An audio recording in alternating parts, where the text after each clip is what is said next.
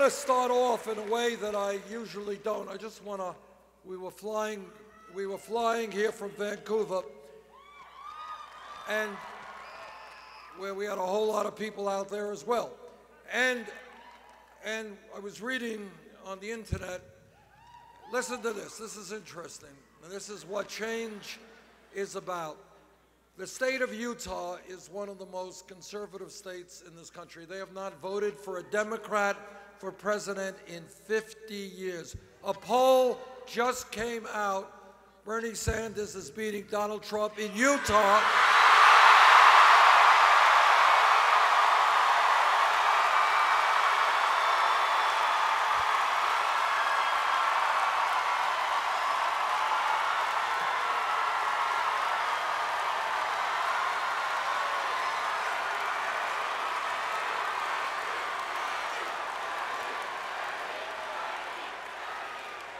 The poll has us ahead in Utah by 11 points.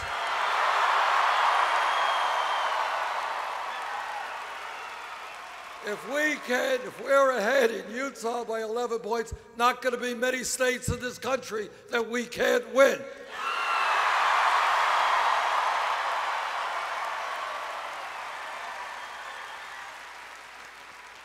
And the reason for that is that the American people are never, ever going to elect a president who insults Mexicans,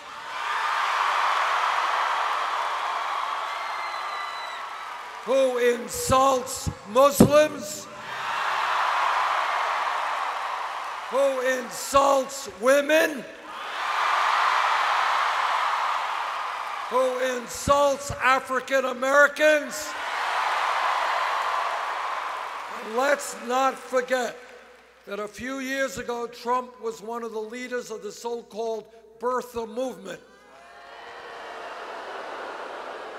which was an attempt to delegitimize the presidency of Barack Obama. American people are not going to elect someone to be president who insults our veterans,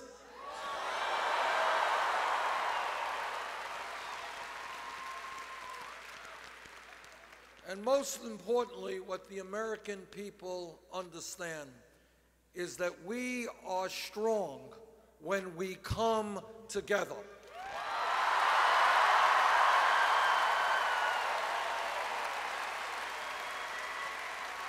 That when black and white and Latino and Asian American and Native American stand together,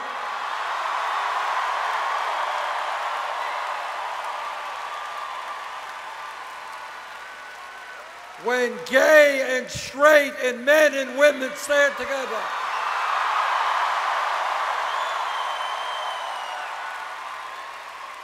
that will always trump divisiveness and tearing us apart.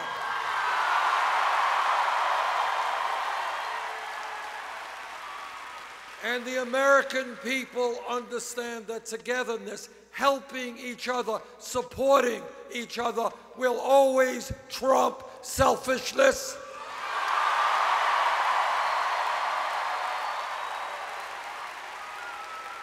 And perhaps most importantly, the American people know what every religion on earth, Christianity, Judaism, Islam, Buddhism, has taught us, and that is that love always trumps hatred.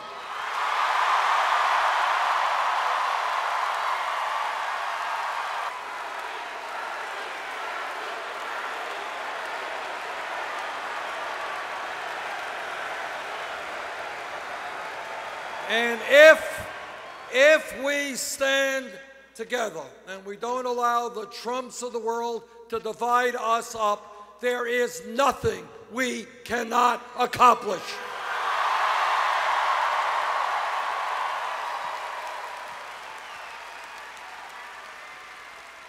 Now, this campaign has won in 9 states. This campaign has the enthusiasm and the energy to carry us to victory because we are doing something very unusual in American politics. We are telling the truth.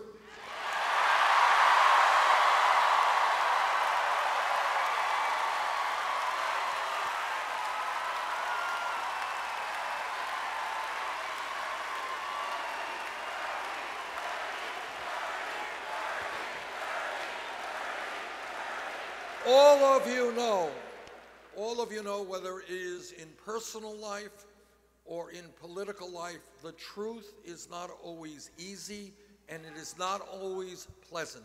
But if we are to go forward as a nation, we cannot sweep the major crises that we face underneath the table. We've got to address them. And that's what this campaign is doing.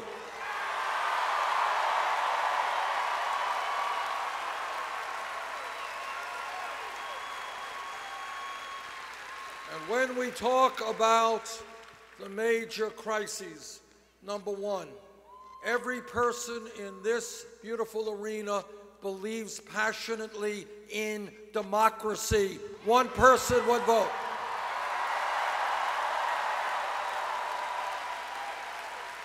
But as a result of this disastrous Citizens United Supreme Court decision,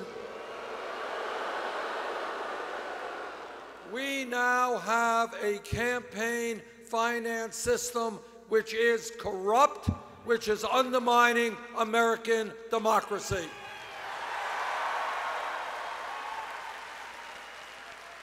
And here is promise number one. Together, we are going to overturn Citizens United.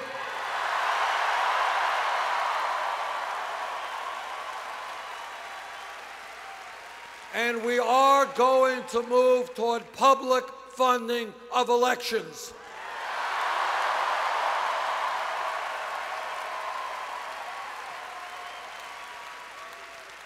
When the Koch brothers and a few of their billionaire friends are able to spend $900 million in a campaign season to elect candidates who represent the wealthy and the powerful, that is not democracy, that is oligarchy. We do not accept that.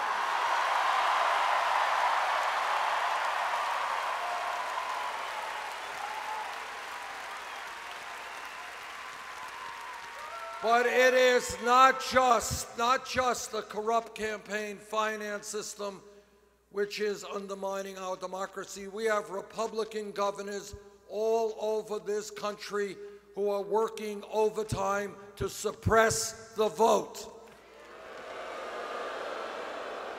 They're trying to make it harder for African Americans, for poor people, for old people, for students to participate in the political process. And I say to those governors, if you don't have the guts to run in a free and fair election, get another job, get out of politics.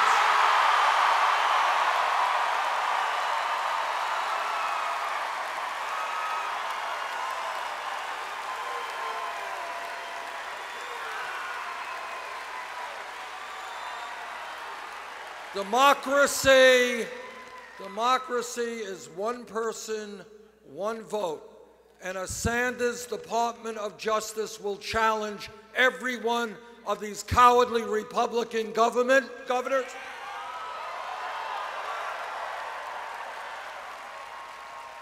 I want this country to have one of the highest voter turnouts in the world, not one of the lowest.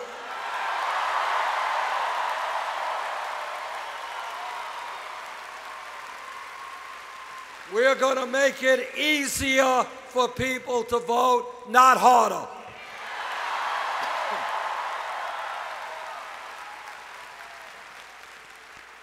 But it's not only a corrupt campaign finance system, it is also a rigged economy that we are going to address.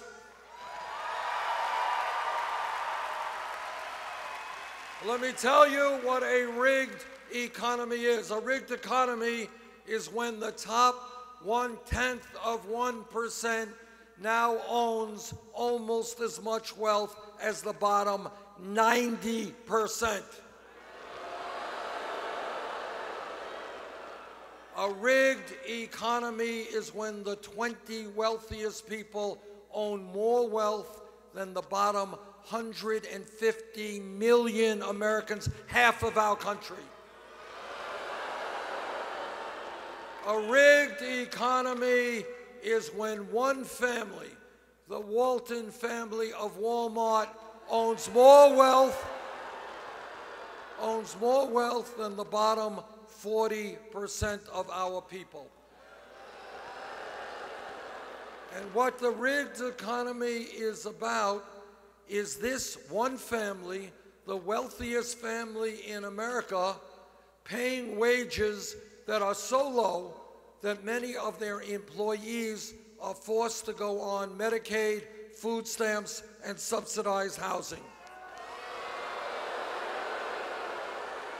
And a rigged economy is when the working people of this country have to pay taxes to subsidize the operations of the wealthiest family in America.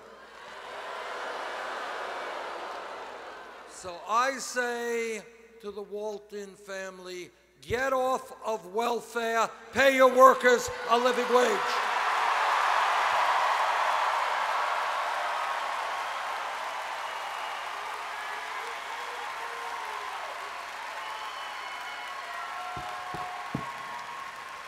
The middle class should not have to subsidize the richest family in America.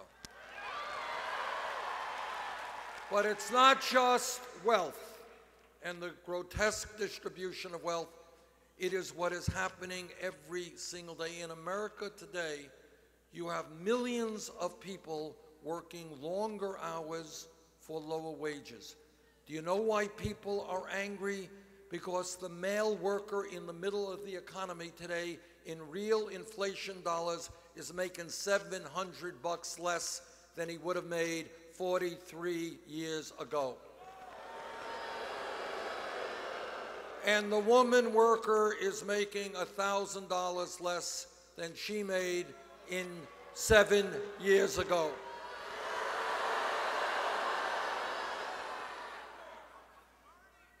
What we are seeing in America today is mothers out working incredibly long hours, fathers out working, kids are out working, marriages are being stressed out, parents don't have the time to spend with their kids.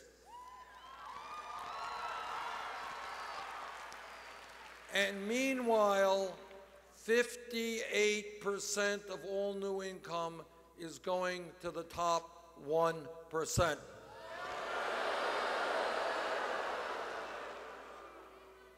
That is a rigged economy. We are going to change that. We are going to create an economy that works for all of us, not just the 1%.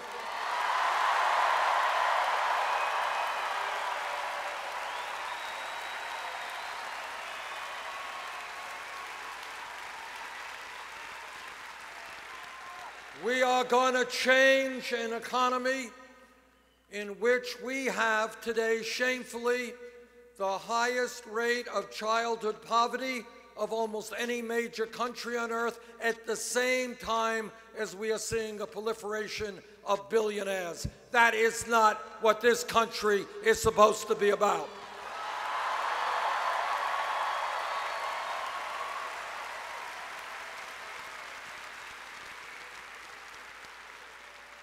And not only are we going to deal with a corrupt campaign finance system and with a rigged economy, we are going to deal with a broken criminal justice system.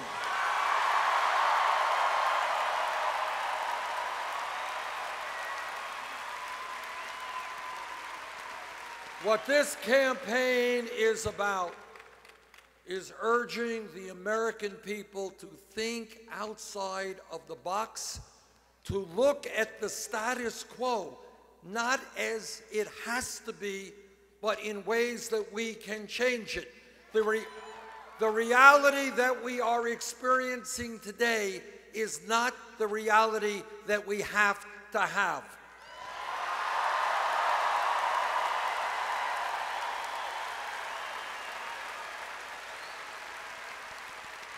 The options, the policy options that the corporate media give us are not the only options that we have.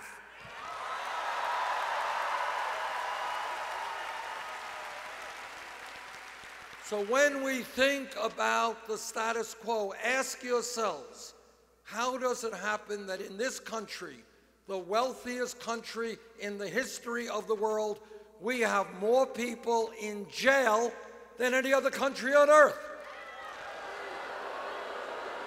Think about it. Think about it. China is a communist, authoritarian country. They don't tolerate dissent all that much. And yet we have more people in jail than China, which is 4 times our size.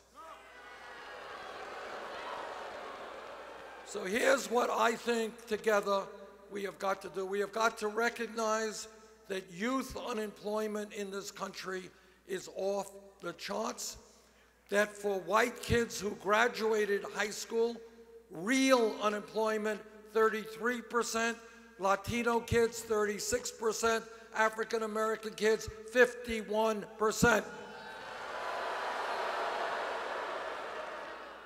So what we are going to do is invest in jobs and education, not jails and incarceration.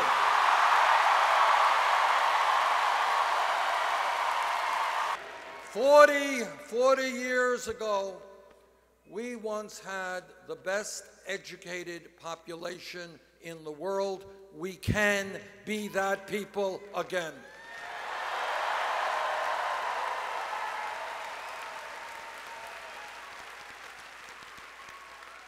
We don't have to have kids hanging out on street corners. They can be in school and in decent paying jobs.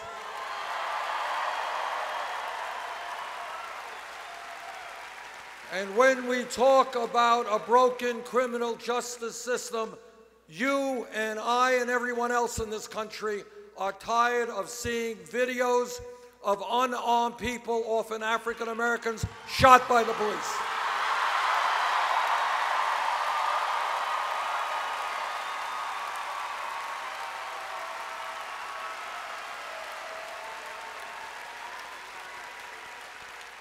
I am a former mayor. I have worked with police departments in my own state of Vermont, and I've worked with police all over this country. The vast majority of police officers are honest, hardworking, and they have a really hard job.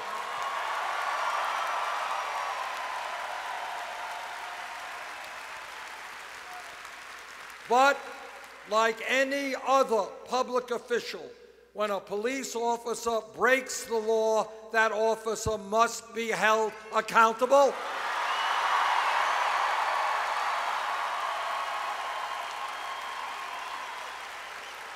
We have got to demilitarize our police departments.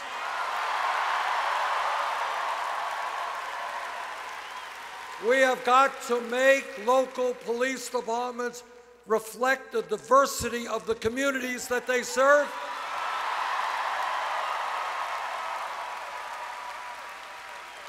We have got to take a hard look at the failed war on drugs.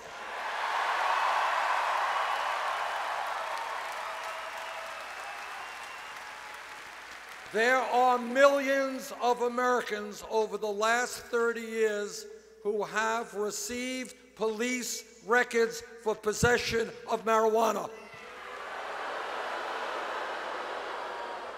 Right now, the Federal Controlled Substance Act has marijuana as a Schedule I drug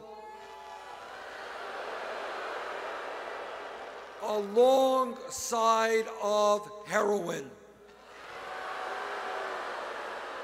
Every person here knows that heroin is a killer drug. And while people may debate the pluses and minuses of marijuana, it ain't heroin, that's for sure.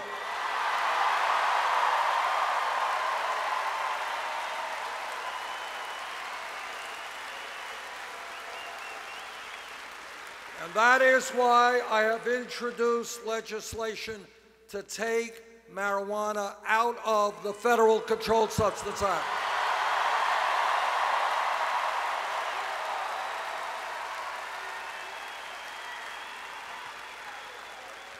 States, as you know, have the right to legalize marijuana. 4 states have done that.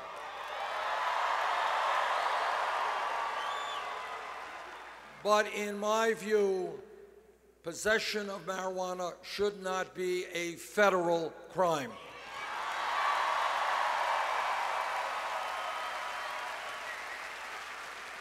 And when we talk about drugs, let me simply say that in my state of Vermont, neighboring New Hampshire, and states all over this country, we have a major crisis in drug addiction, in heroin addiction, in opiate addiction. People die every day from overdoses.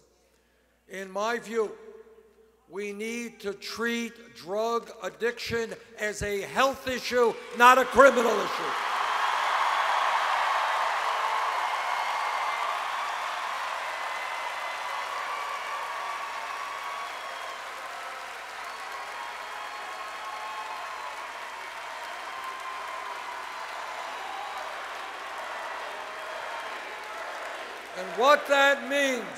And what that means, and again, this is thinking big and outside of the box.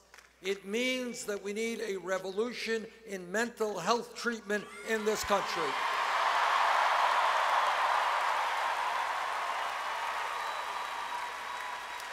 People should be able to get the treatment they need when they need it, not 6 months from now.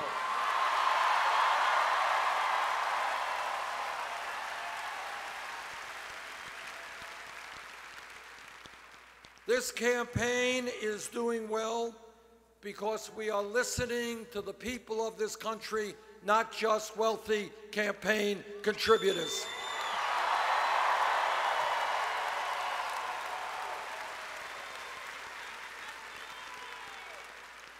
We are listening to workers all over this country who are telling us they cannot make it on $9 or $10 an hour.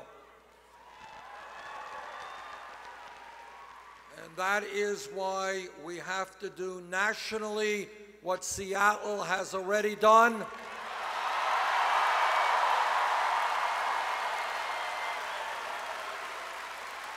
Raise the minimum wage to $15 an hour.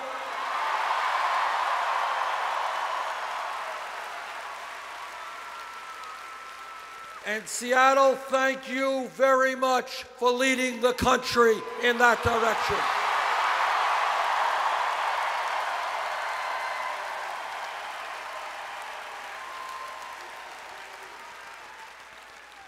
Now, what a political revolution is about is not listening to what the media thinks is important. It is listening to what your own hearts and minds know to be important.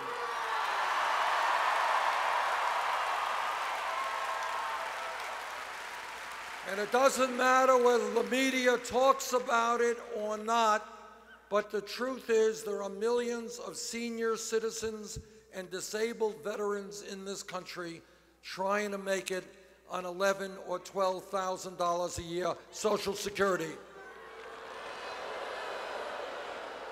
And you know what? Nobody can make it on $11,000 or $12,000 a year Social Security. Unbelievably, my Republican colleagues in the Congress, and this is just hard to believe, they want to cut Social Security benefits. Well, I've got some very bad news for them. We're not going to cut Social Security benefits. We're going to expand Social Security benefits.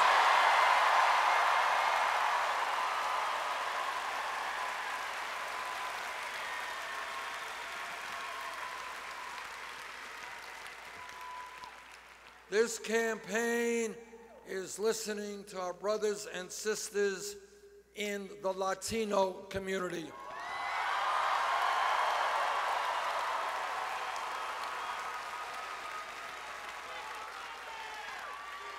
And what they are saying is there is 11 million undocumented people in this country. Many of them are living in the shadows. They're living in fear. They are being exploited every day. And what our Latino brothers and sisters are telling us is they need and want, and I agree with them, comprehensive immigration reform.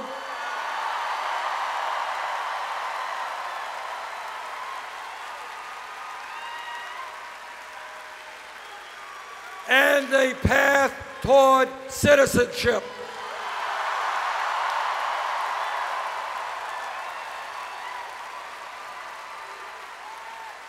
And we will not accept for one moment the bigotry and the xenophobia of people like Donald Trump who are using Mexicans as scapegoats.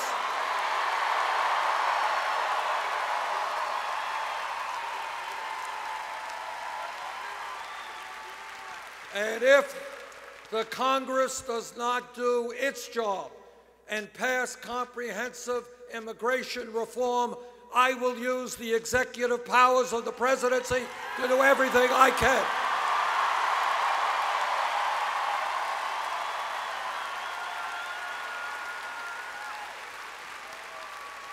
Our immigration policy has got to be uniting families, not dividing families.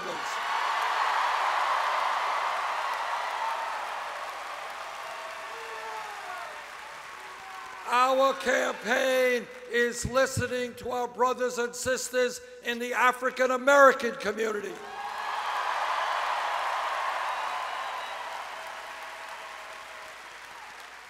And they are asking me, how does it happen that we can spend trillions of dollars on a disastrous war in Iraq but not invest in inner cities throughout this country?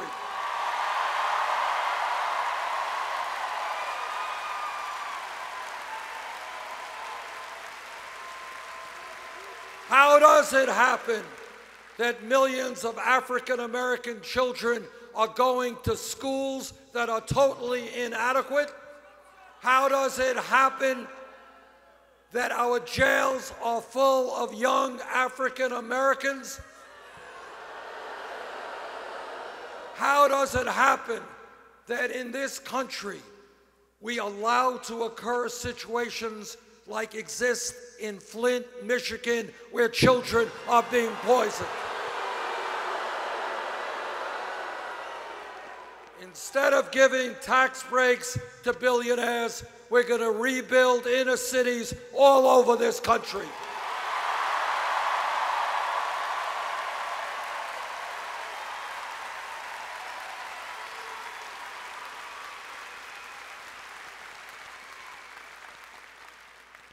This campaign is listening to our brothers and sisters in the Native American community.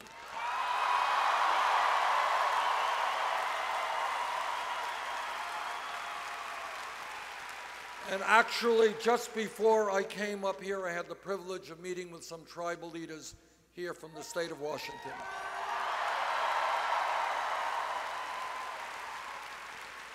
And I do not have to explain to anybody in this room that the way we have treated the first Americans from day one, from before this nation became a nation, has been absolutely disgraceful.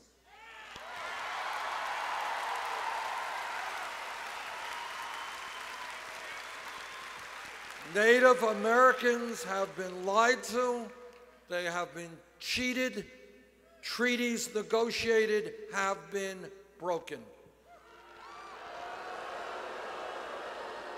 We owe the Native American people an enormous debt of gratitude that we can never repay.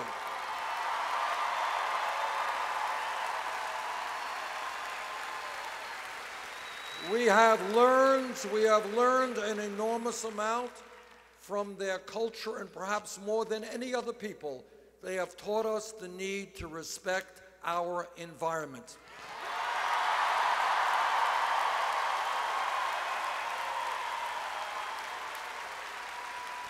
They have taught us how important it is to live with nature, not destroy nature.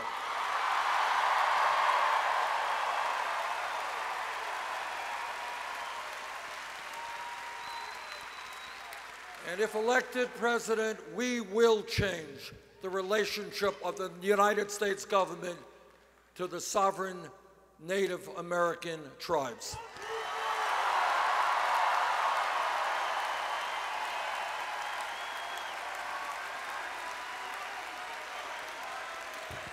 This campaign is listening to our young people.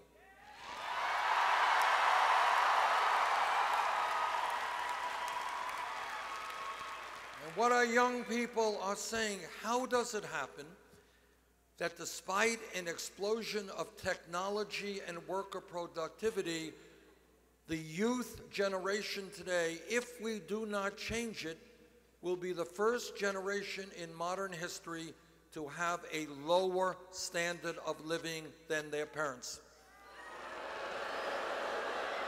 That's right. That is the American dream in reverse. Historically, what America has always been about is parents who did not have a lot of money, and that's my parents and millions of other families, worked hard for the dream that their kids would do better than them.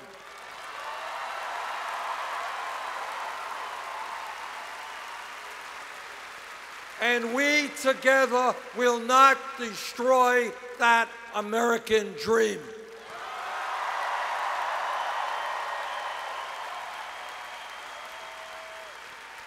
And young people are asking me, they say, Bernie, everybody told us how important it was for us to get the best education that we could, how important it was for our lives and for our country, where we are competing in a very competitive global economy. How does it happen that when we do what we were asked to do, we leave school $30,000, $50,000 in debt?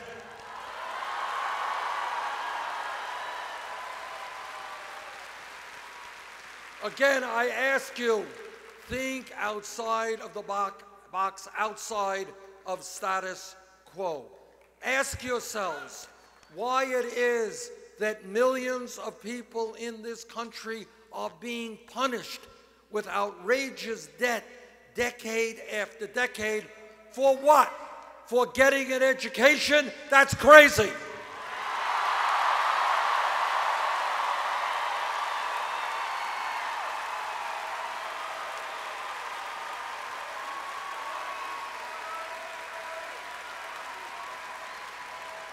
That is not only unfair to those millions of young people who will be saddled with that. I've talked to people paying 50% of their income back in student debt, paying debt off decade after decade. We have got to do two things, in my view. Number one, recognize that the people who fought for free public education 100 years ago were incredibly prescient, and what they did was right. But the world has changed, the economy has changed, technology has changed, education has changed. Today, in many respects, a college degree is the equivalent of what a high school degree was 50 years ago.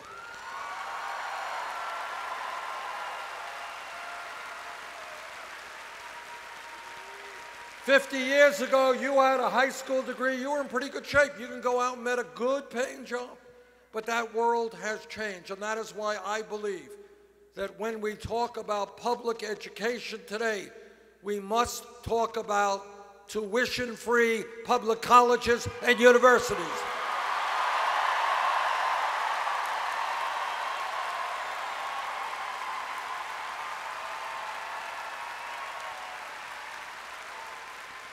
This is not a radical idea.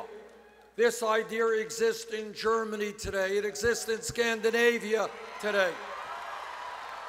You know, I was at a meeting in D.C. It was a meeting, and we were talking about higher education, and I mentioned that in Scandinavia, college is free. And some guy jumped up, and he said, no, Senator Sanders, I come from Finland. It's not free. They pay us to go to college.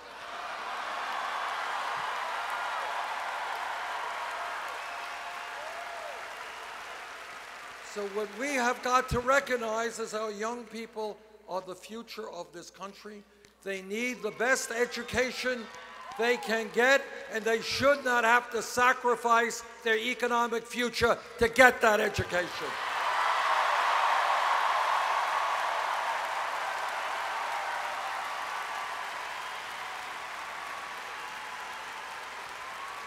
Second of all, right now, in America, millions of people are struggling with outrageously high levels of student debt today. What I believe is that we must give those people the opportunity to refinance that student debt at the lowest interest rates they can find.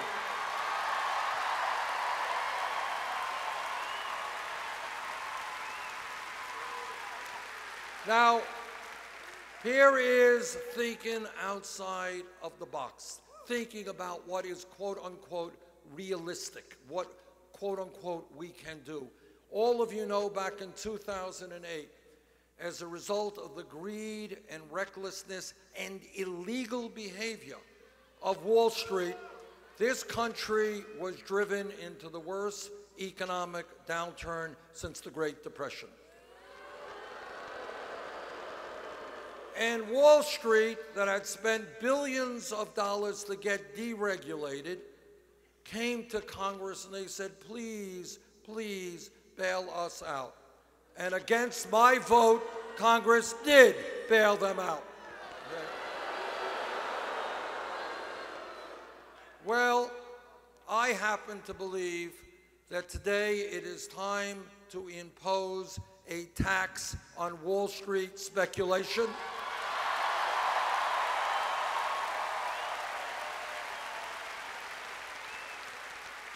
A tax that would bring in more than enough revenue to make public colleges and universities tuition-free and significantly reduce student debt.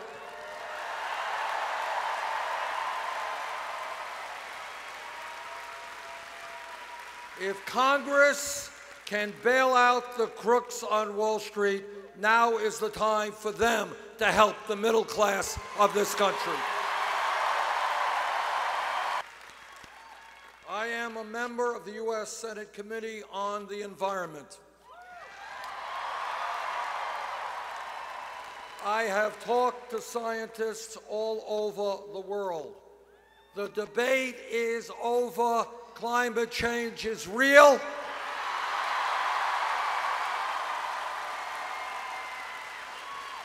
Climate change is caused by human activity.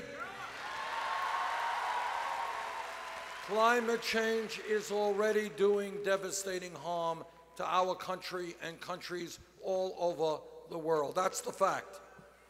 In my view, we have a moral responsibility to leave this planet to our children and grandchildren in a way that is healthy and habitable.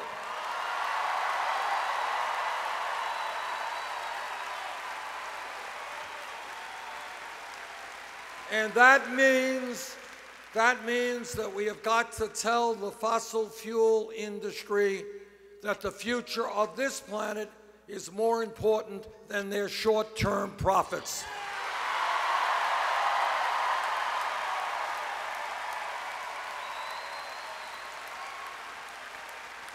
And that means that the United States has got to lead the world, working with China, working with Russia, working with India, in transforming our energy system away from fossil fuel to energy efficiency and sustainable energy.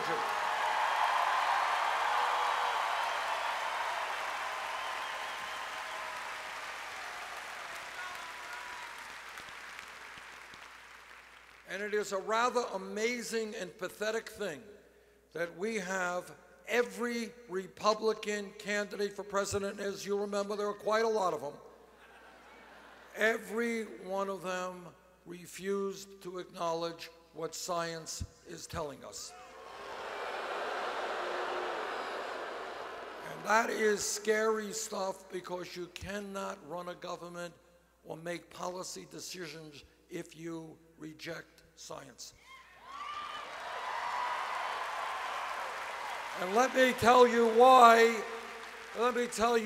Republicans refuse to acknowledge the reality and the danger of climate change. And that is that if they came before you, one of these candidates came before you and said, you know, climate change is real, we got to do something about it, on that day, they would lose their campaign funding from the Koch brothers and the fossil fuel industry.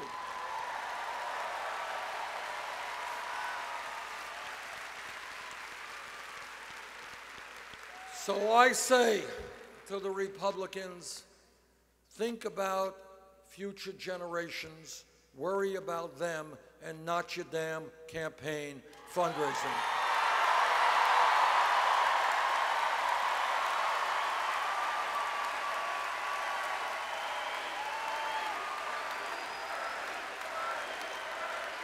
Now, while we're on the subject of Republicans, let me mention that Republicans go all over this country talking about family values. They just love families. But I want everybody here to know what they mean by family values. What they mean is no woman in this arena, in this state, in this country should have the right to control her own body. I disagree.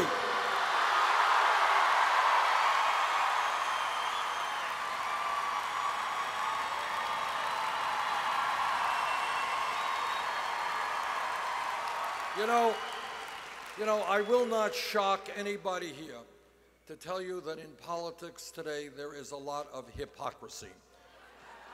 But on this issue, the hypocrisy stinks to high heaven. And that is because, I'll tell you what it is. Republicans, you know, tell us every day, government is the enemy. We hate government. We want to cut Social Security, Medicare, Medicaid, the EPA. Government is terrible. Government is awful. Get government off of our backs, except when a woman has to make a very personal choice. In that, then they love government, and they want the federal government and the state government and the local government to tell every woman in America what she should do with her own body.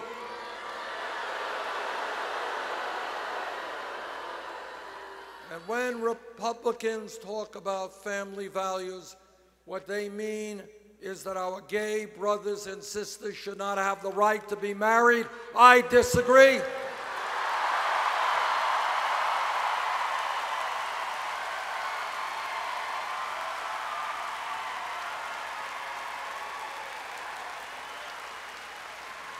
Now, thinking outside of the box, thinking beyond where CNN and CBS and ABC want you to think, ask yourself this question: how does it happen that every major country on earth, Germany, France, the UK, Holland, Scandinavia, Italy, Canada, every country guarantees health care to all of their people?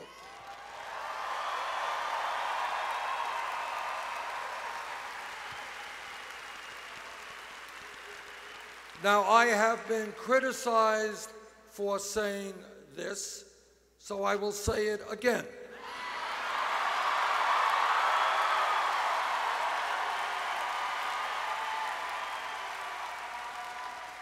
I believe that health care is a right of all people, not a privilege.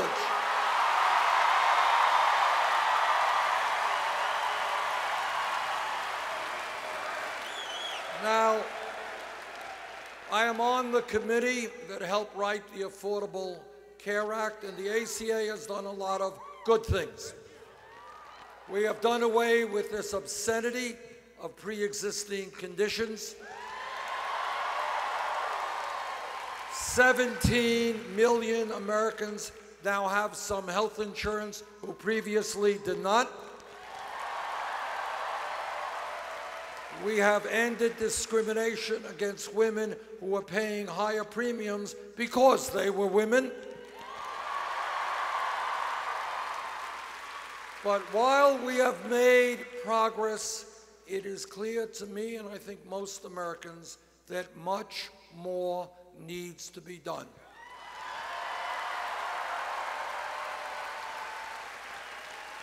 Despite the Affordable Care Act, 29 million Americans have no health insurance.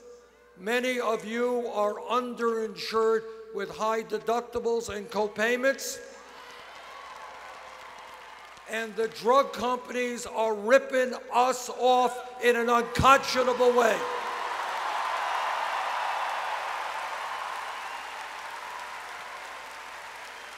We pay by far, not even close, the highest prices in the world for prescription drugs. People in America are dying because they cannot afford the drugs they need.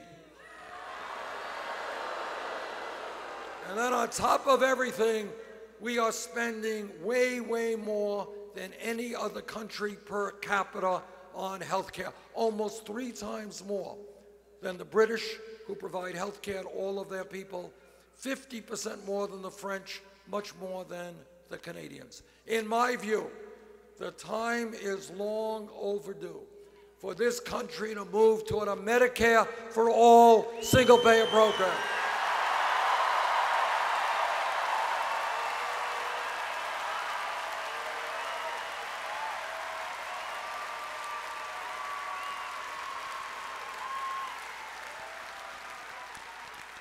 Now, everybody here understands one very important historical principle, and that is, in the history of our country, change has never taken place from the top on down. It is always from the bottom on up.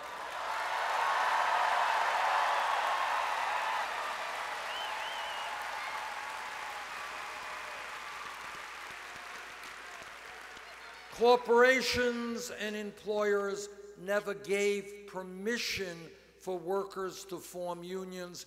Workers fought for those union rights.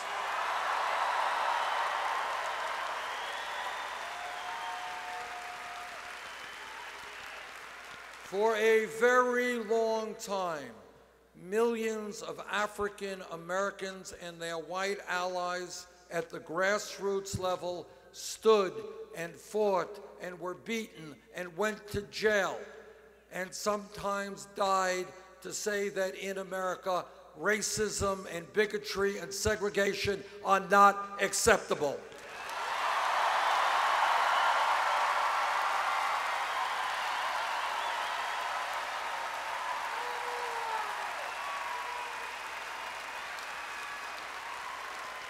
A 100 years ago, not a long period of time from an historical perspective, 100 years ago, women in America did not have the right to vote, could not go to the schools they wanted, could not do the work they wanted 100 years ago.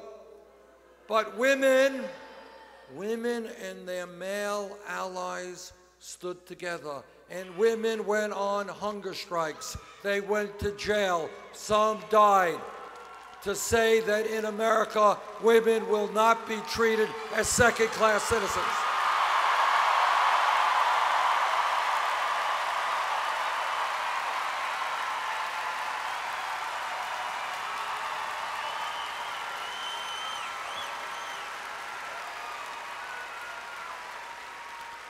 If we were in this arena all of 10 years ago, no time at all, and somebody jumped up and said, you know, I think that in the year 2015, Gay marriage will be legal in every state in this country.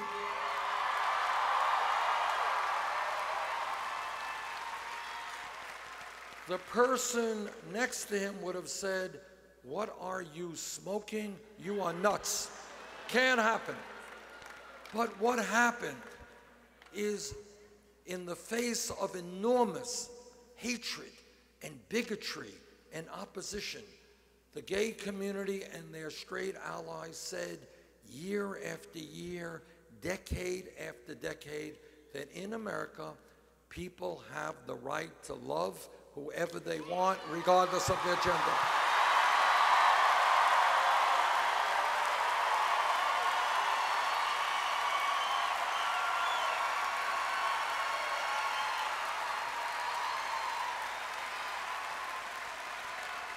And that is how change always takes place. It takes place when people look around them and say the status quo is not acceptable. Racism is not acceptable. Sexism is not acceptable. Homophobia is not acceptable.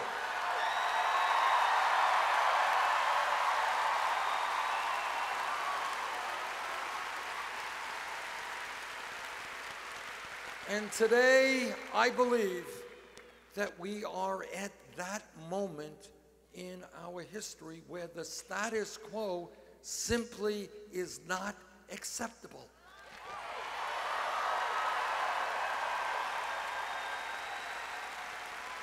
And if you go beyond the corporate media and their sense of reality, and you look around and you say, no, why should we have more income and wealth inequality than any other major country on earth? Not acceptable. Why should we have the highest rate of childhood poverty of almost any nation on earth? Not acceptable. Why should people in America have to work 2 or 3 jobs to bring in enough income and health care? Not acceptable.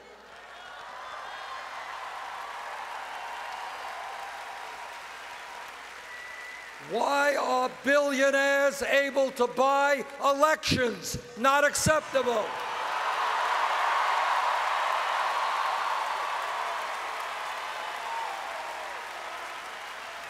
Why are we the only major country not to guarantee health care and paid family and medical leave to all of our people? Not acceptable.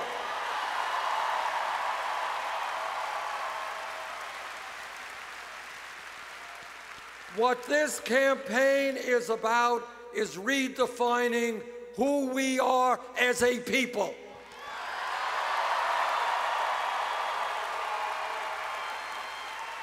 What this campaign is about is rejecting establishment politics, establishment economics,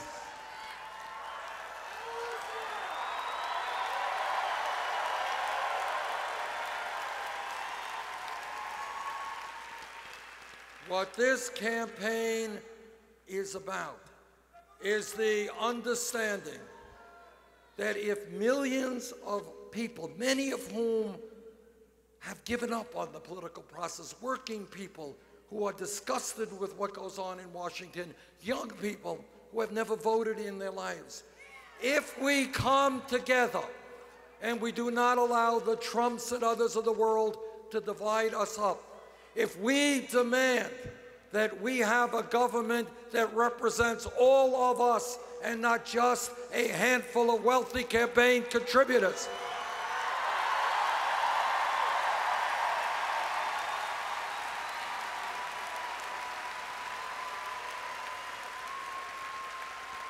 there is nothing that we cannot accomplish. That's what this campaign is about.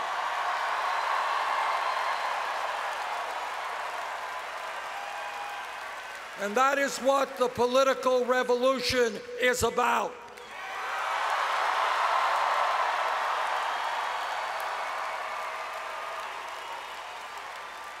It is about telling the billionaire class and their super PACs and Wall Street and corporate America and the corporate media that they cannot have it all.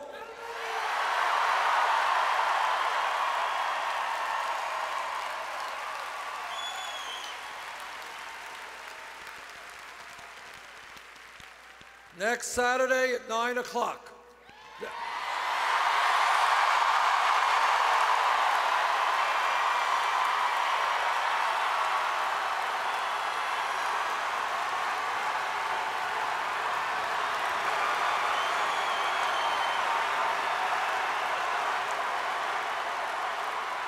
See, it looks like you already know about the caucuses.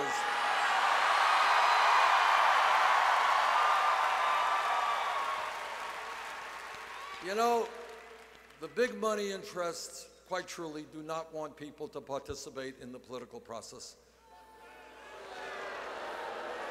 They understand that if few working people don't vote and young people don't vote, the big money interest will always win. Well, next Saturday, let's give them a miserable day.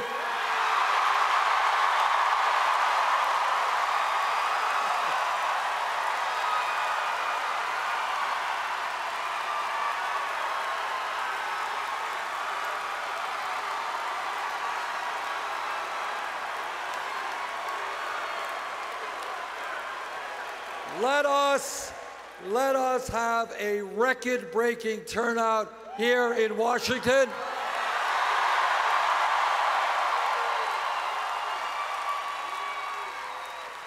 And if we do, we're going to win, and Washington will help make the political revolution. Thank you all very much.